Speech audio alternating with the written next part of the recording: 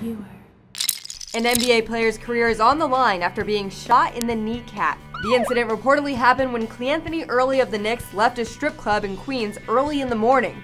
According to reports, he was in an Uber when he was surrounded by masked men and robbed. The news comes after teammate Derrick Williams was robbed of $750,000 this month.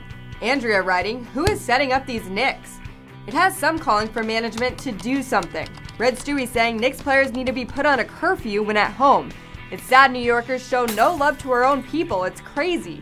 The Living Truth writing, the New York Knicks need to have security for their players. Others, like Alex B, argue, Knicks management is not at fault for Cleanthony Early getting shot. They can't babysit players. Continuing, what do they want Phil Jackson to do, be the Uber driver?